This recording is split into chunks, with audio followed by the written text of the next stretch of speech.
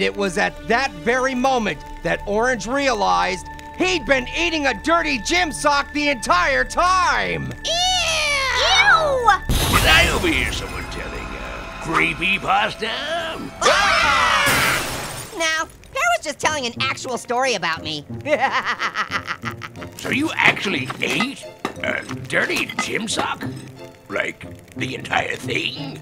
Are you surprised? That's not even that crazy for Orange. Yeah, earlier today he farted the ABCs, so... Enough! Listen, I thought I heard a creepypasta in progress, and I went to all the effort of doing my creepy entrance routine. I'm on a roll. We're just gonna go with it, okay? Now, who among you is brave enough to hear my newest creepypasta? The Funky Paw. Is this anything like the famous short story, The Monkey's Paw? No, that story isn't funky whatsoever. Gotcha. Now then, The Funky Paw is a story about a young grapefruit. Here we go. Yes, it is indeed coincidental that you are a grapefruit, and the story involves a grapefruit. Do not interrupt me again. Now then, on to my creepypasta, which is, as always, to die for. Once upon a time, there was a young grapefruit who cared very, very much about the way he smelled. What is happening right now? I realize it's coincidental. Now stop interrupting.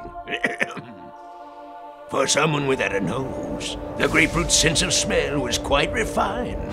One day, while shopping for rare scents in a shop he had never visited before, he was offered a horrible-smelling Funky Paw for purchase.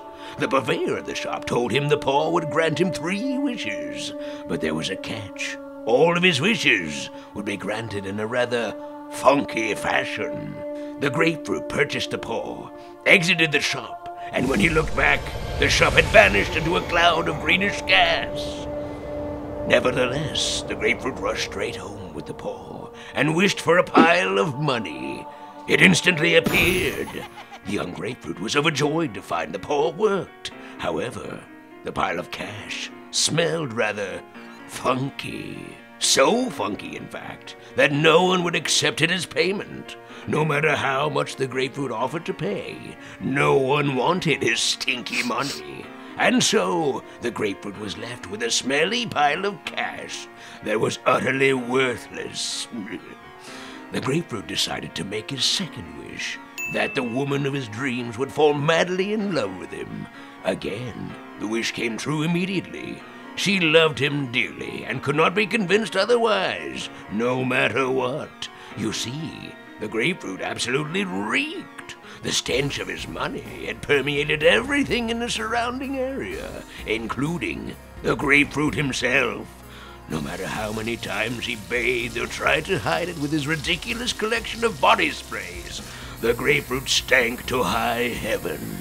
But his love was not deterred and remained entranced by him, even though she vomited whenever he came near. Eventually, the grapefruit was at the end of his rope. He was penniless, he smelled awful, and the love of his life was vomiting far too frequently for his liking. I wish for the smell to go away, he thought to himself, before he realized he still had one wish remaining.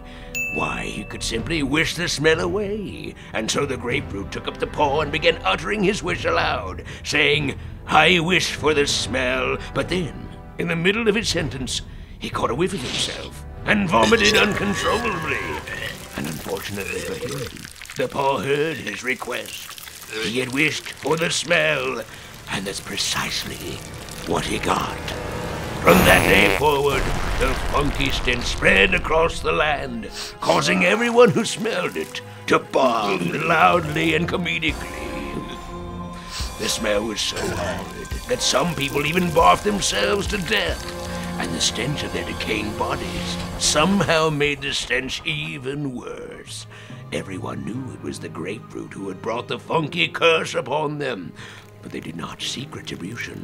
To kill the grapefruit would be too kind. The true punishment was to allow him to live alongside his vomit-happy true love and his funky-smelling cash every day for the rest of his natural life. The end. Now that's a creepypasta that passed the sniff test. Guys, where's Grapefruit? Oh, I believe he went to change the radiator hose on his riding lawnmower, yes. Checks out. I believe it. Man, that was a really good creepypasta. The way you described the smell, I can practically smell it. Actually, that wasn't the story. It was me. Orange! What? I can't help it. I ate a gym sock.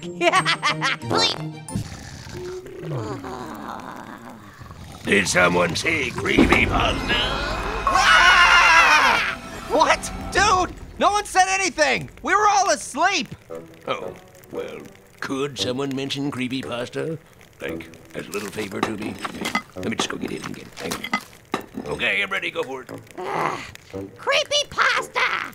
Did someone say creepypasta? Yeah, you asked us to. Well, I just so happen to have a brand new creepypasta to share with you. It's called Swimming Pool Shark. And don't worry, I promise it doesn't bite. Excited to hear it. Sounds jawsome.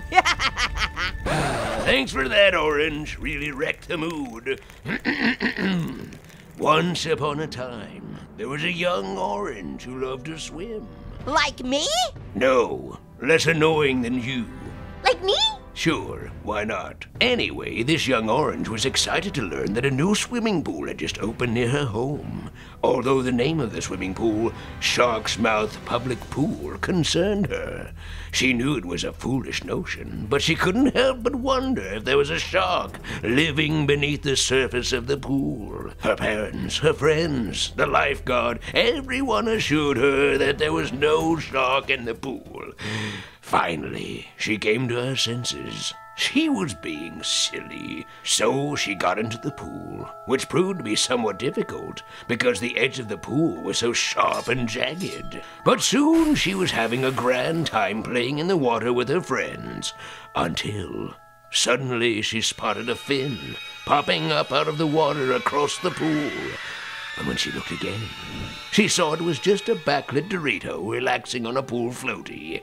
Relieved, that's when she noticed blood in the water. She screamed, but it turned out not to be blood at all. Her friend Ketchup Bottle had just peed in the pool again, so it wasn't quite as bad as the orange had feared. Still, everyone was asked to get out so the lifeguard could clean the pool. One by one, everyone began climbing up out of the pool. And as the orange watched her friend Muffin emerge from the water, she finally saw it. Evidence that there was a murderous pool shark on the loose. Her friend Muffin had no legs. The pool shark must have bitten them off. The orange's friends promptly reminded her that Muffin never had any legs. None of them did, in fact. The orange realized she was being ridiculous and swam toward the sharp, jagged edge of the pool in order to climb out. But then, suddenly, the edge of the pool moved. Then it moved again. A giant whirlpool formed at the center of the pool. The unfortunate swimmers who were still in the water began getting sucked down into the abyss below. As the orange was carried around and around by the current, she looked up and saw what looked like gigantic teeth above her. Moments before she was sucked underneath, she realized why the pool was named the way it was. There wasn't a shark living in the pool. A gigantic shark was the pool. They'd all been swimming inside a shark's open mouth this entire time, and now the shark was closing its jaws around them. And with that, the pool became enveloped in darkness, and one final sound echoed far and wide. Gulp. Well, that was a good one. It really had some teeth. Hey, where's Sis? Oh, she had to go receive a fax machine message. A fax? Nobody sent one of those in like 20 years. Well, you know how long it can take a fax to come through sometimes. I mean, it's like the... And the paper gets jammed, you know how it is. That's true. Well, I gotta go. Just remember, if you want to ever hear another one of my creepypastas, all you must do in order to summon me is say the magic word, creepypasta. Clever! It is clever. Goodbye. So let me get this straight, creepypasta. Every time someone says the word creepypasta, you have to appear and tell a creepypasta? Yes, that is correct. Good to know, creepypasta. I'll be sure to say creepypasta the next time I want to hear a creepypasta. Okay, but please stop saying it. Stop saying what, creepypasta? I'm already here. Creepypasta! I want to go home. Don't say it. I'm gonna say it. Don't. But I wanna! Orange, you know the moment you say it, he's gonna pop out of the shadows or something. So don't say it. Don't say what? The word creepypasta, because the moment we say it... Did someone say creepypasta?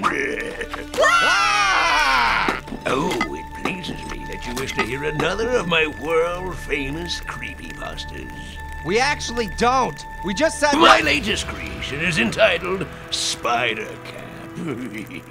Oh, cool. Is Spider-Man in it? Is Captain America in it? I'm afraid we couldn't afford them, but there is a hat. You like hats, don't you? I guess. Of course you do. Now then, where was I? Once upon a time, there was a young pair who was obsessed with fashion. When he heard about a new hat shop in town, Speederman's Hat Shop, read the sign out front. The pair could tell it was a fancy establishment because of all the extra letters in the word shop. Excited, he rushed inside and was greeted with shelves and shelves of every type of hat he could possibly imagine, and even some he couldn't. Across the store, the purveyor of the shop, Mr. Speederman, spied the young pair perusing the rare hat section. Mr. Speederman asked the young pair if he was interested in seeing the most expensive hat in the store.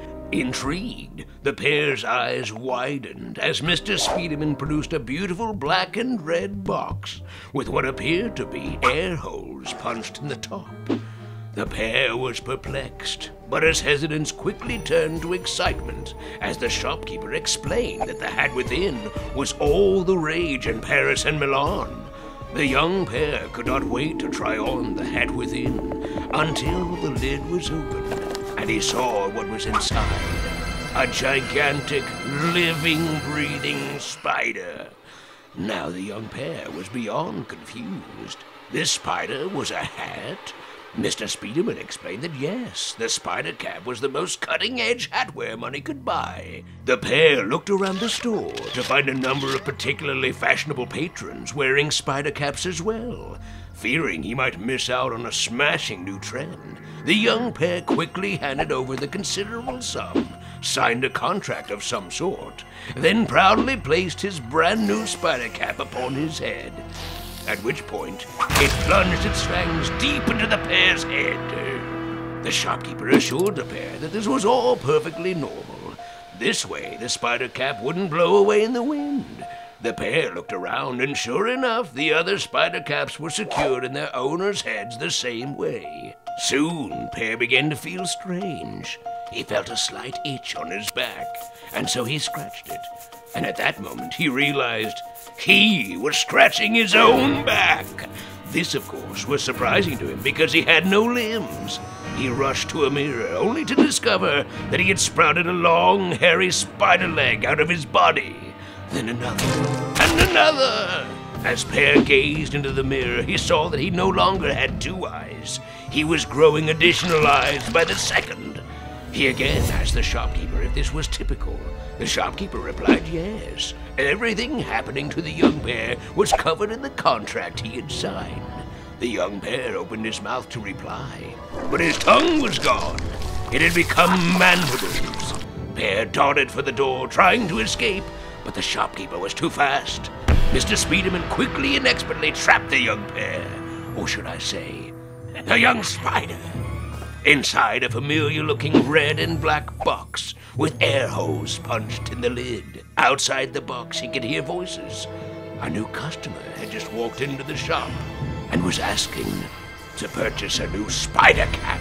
Ah! one, creepypasta. Yeah, you should definitely post it to the World Wide Web. That story really freaked me out. Just the thought of turning into a spider and... Wait, where's Pear? Who cares? He was boring anyway. That's true.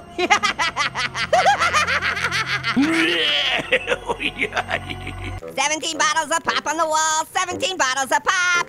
Take one down, pass it around.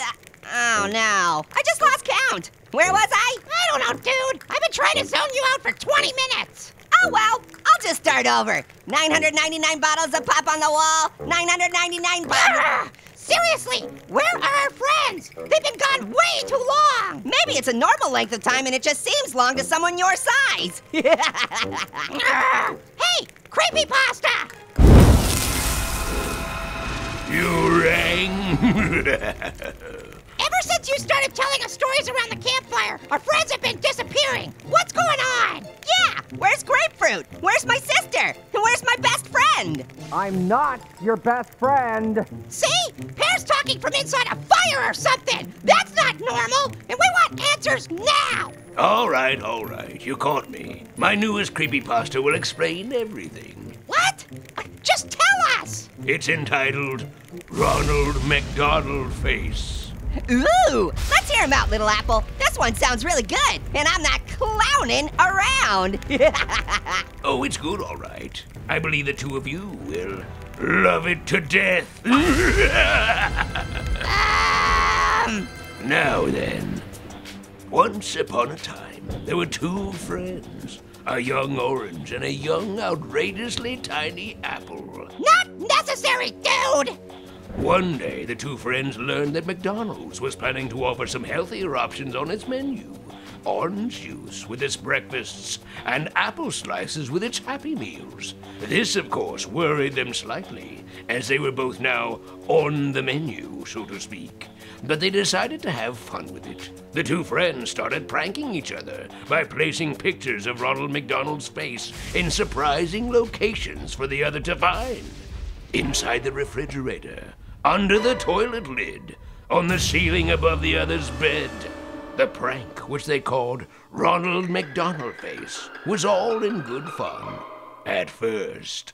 Because after the diminutive apple got Ronald McDonald faced by a picture taped to the bottom of a table. Wait. I think you mean top of a table. No, I mean bottom. I'm telling you, this apple was very short. Offended that the table prank had cashed in on his shortness, the apple decided to escalate the prank war.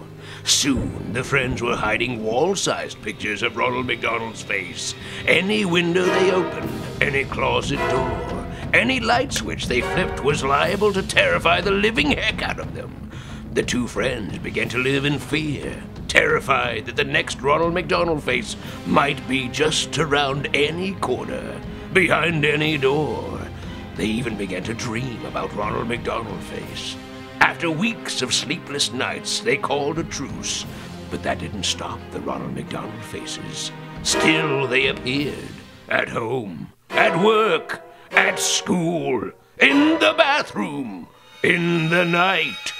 The Ronald McDonald Faces were bigger and scarier and more surprising than ever before. And what's more, Ronald McDonald's expression was growing more sinister with each and every appearance. His eyes began glowing red, and he began to wield knives with astonishing frequency. The orange and the apple both swore they were honoring the truce, which could only mean one thing. The newer, scarier Ronald McDonald Faces were appearing all by themselves. Just as they came to the horrifying realization, a gigantic Ronald McDonald Face burst through the wall and swung a knife down upon them. Instantly, the two friends awoke in their beds, having just had the exact same nightmare. They were relieved to find no knife marks on their bodies. It seemed they were safe from Ronald McDonald Face, at least for now. That is, until one day, McDonald's announced a new menu item. This was a hamburger, but it was no ordinary burger. You see, this burger had some very curious ingredients included in it. Ingredients you'd never think belonged in a burger. That's right. On top of the patty and lettuce and special sauce, this burger contained... Pasta! What? No, the ingredients were... Pasta! What are you talking about? Who would ever put pasta on a burger? I don't know. You said the secret ingredient was weird, and what's weirder than pasta on a burger? I suppose that's true, but... So pasta was on the burger, and then Ronald McDonald Face burst in and ate the burger! The end! Whoa! Hey, friends! Where have you been? You wouldn't believe us if we told you, but it was Chattanooga, Tennessee. Where's Creepypasta? I'd like to have a few words with that guy. Don't worry, I'm with you always.